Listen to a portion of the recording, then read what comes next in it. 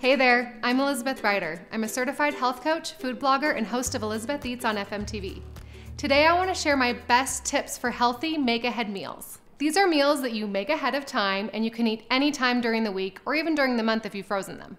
First up, always cook once to eat 2 or 3 times. If you're making something like mason jar salads or overnight oats, always double or triple your recipe so you have something healthy to go in your refrigerator. Things like casseroles and big pots of soups and stews are perfect for this. We tend to eat really unhealthy when we're rushed and we're on the go. So if you have some healthy make-aheads in your refrigerator, you'll always have something healthy to reach for. Another one of my favorite tips is pick any day of the week. A lot of people choose Sunday, and pick 3 to 4 recipes that you love.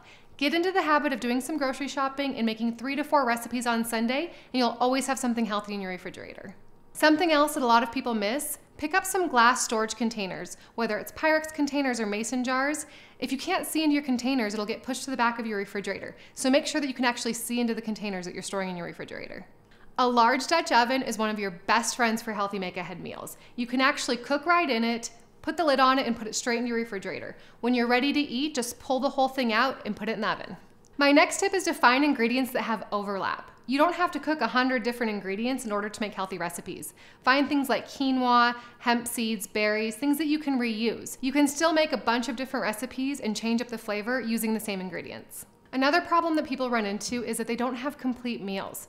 When in doubt, combine a healthy protein, a good carbohydrate, a healthy fat, and some kind of fiber. Something I like to do is to prepare food that's good room temperature, cold, or even warm. Things like overnight oats, frittatas, and even shredded chicken taste great no matter what temperature you serve it at. For my favorite make-ahead meal recipes, head on over and watch Series 3 of Elizabeth Eats.